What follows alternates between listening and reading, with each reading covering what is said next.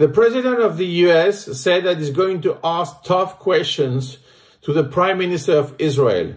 This point is important, but less important than the meeting, because the meeting is the proof that the alliance between the two states is active, especially now. So the position of the US is now officially clear, and it's very important that this clarification has to be understood by the enemies of Israel.